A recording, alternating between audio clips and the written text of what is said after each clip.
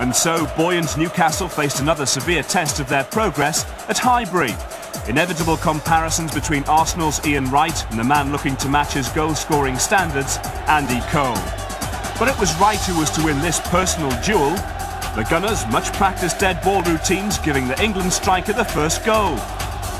Steve bowled at the near post, Wright with the neatest of headers.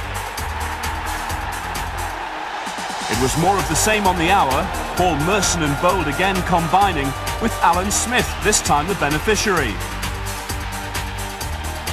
Within a couple of minutes, Newcastle struck back.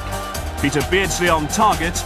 Keegan's team winning plenty more admirers with their style, but a first defeat after 4 straight wins.